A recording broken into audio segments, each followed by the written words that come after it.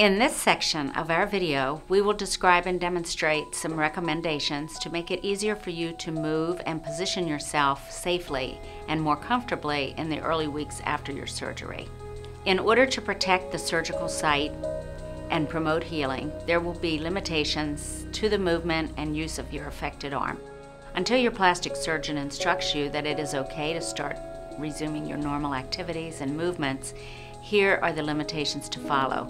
Lifting your arm on your surgical side above shoulder height, reaching behind your body to put on your bra or tuck in your shirt, and avoid twisting motions or arching your back. Initially, you may find a stooped position more comfortable to avoid stretching at the abdominal incision, but it is okay for you to sit and stand upright after day 1 of your surgery, if tolerable. Avoid lifting any more than 5 pounds with your affected arm and hold the weight close to your body if lifting anything 5 pounds or less. You will be cleared post-op day 1 to use your affected arm for completing self-care tasks such as brushing your teeth, brushing your hair, etc. It may be helpful for you to complete these tasks in a seated position initially to avoid excess energy consumption and to allow you to support your arm at counter height. You are encouraged to use your affected arm as much as tolerated within the above precautions to prevent loss of range of motion. When cleaning after toileting, clean from the front to avoid twisting and reaching behind your back. To get on and off of the toilet appropriately, first ensure adequate toilet height, and then use your legs and not your arms to assist. If you are having difficulty standing up without use of your affected arm, scoot to the edge of the toilet to improve your leverage when standing. When putting on your shirt, place your arms in first, starting with your surgical side or the side with most pain if both arms are involved. Pull the shirt above your elbows and then tuck your head into the neckline of the shirt.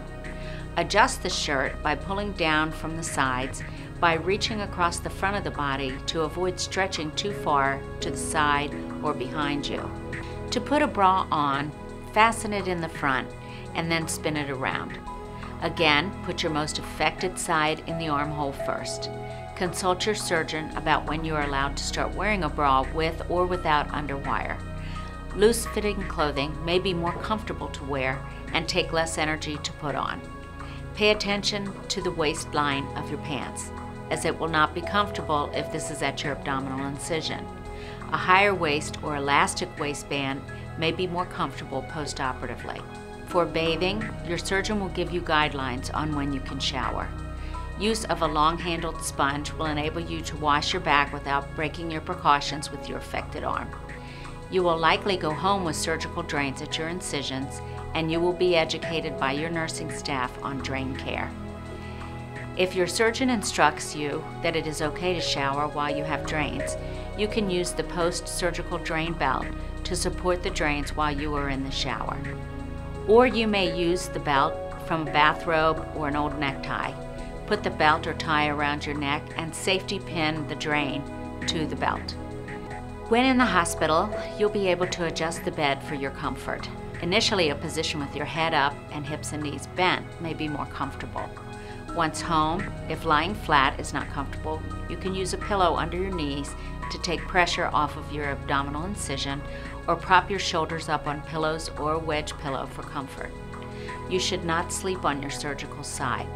When getting out of bed, roll to your unaffected side, drop your legs, and use your strong arm to push up from your side to a seated position.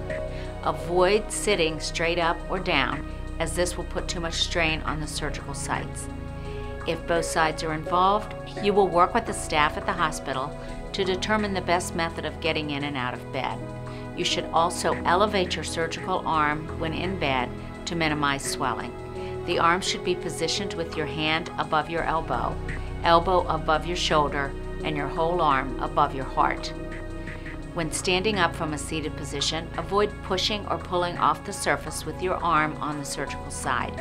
To make it easier to stand up from a low surface, such as a toilet, try scooting out to the edge of the seat, moving your knees apart and bending a little forward, using your forearms on your thighs while pushing with your legs. You may find it helpful to sit on surfaces that are higher to make the transition easier.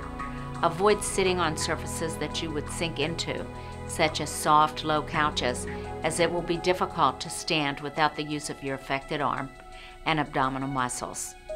You can use folded blankets to increase the height of seats that you would like to sit on, or risers under legged furniture to add height. When getting into a car, back into the seat instead of stepping in from the side. When getting out, turn so you are facing out with both feet on the ground before standing up. Again, it may be helpful to have a cushion under you if the seat is low. Some seats slope down the middle, so be sure to stand from the edge of the seat instead of the middle. You will be encouraged to get out of bed post-op day 1. It will be important to start moving as soon as possible to avoid complications from immobility. You are encouraged to walk daily, starting with short distances, 5 minutes at a time, more frequently throughout the day. You will begin in the hospital. You can gradually increase the distance walked as your endurance allows. You should be out of bed for all meals and for daily self-care tasks as soon as possible.